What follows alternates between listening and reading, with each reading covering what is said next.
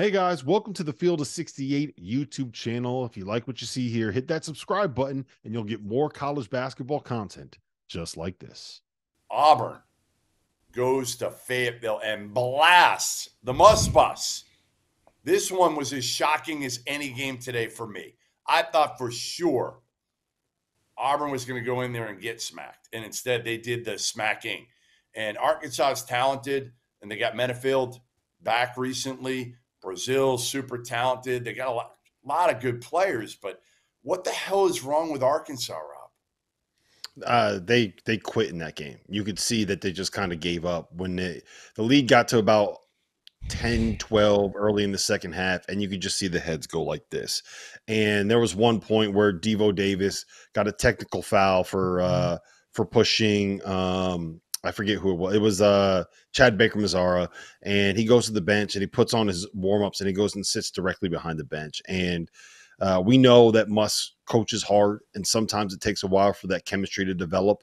The chemistry has not developed with that Arkansas team quite yet. And I have no reason but to believe that they will eventually get there. We had the same conversation last season about Arkansas, and then it came together, and then they beat Kansas in the second round of the NCAA tournament. Had the same conversation the 2 years before that, and they made the Elite Eight both years. So Arkansas will figure it out at some point. That's just what Muss does. But right now they are in that bad stuff. We had. I mean, I'm assuming so.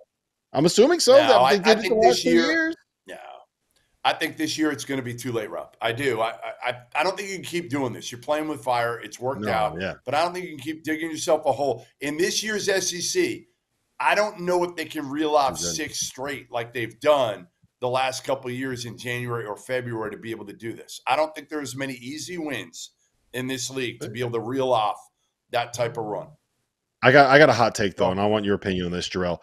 I think that this said entirely more about how good Auburn is than anything to have to do with Arkansas. Auburn's legit, man. Like, I'm all the way in. I know that they lost at App State, and some people jumped off the bandwagon. Well, look, there's space, man. Jump back on. Let's go. This Auburn Tigers team is tough. They are good. They have really good guards. Aiden Holloway's a perfect fit. Janai Broom is making it all work. Jalen Williams has been really good. Chad Baker-Mazara is coming off the bench and doing things like this is a Bruce Pearl team, and they could play, man. Give them credit.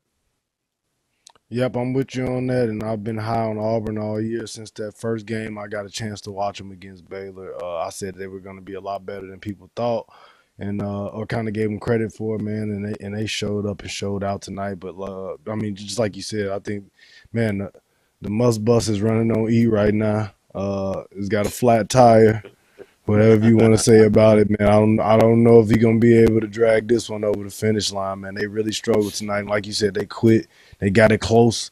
Menafield made a couple threes and kind of got them back in the game a little bit there, and then hoisted up a couple bad ones, early ones in the shot clock. And like you said, you just see the heads dropping. You see the body language. Guys not sprinting back on defense and just giving up easy dunks. And Janai Broom just pretty much got whatever he wanted, man. And to be honest, I didn't think Auburn just played great offensively. So it was kind of sad to see, especially on your home floor, man. To get smacked like that at home.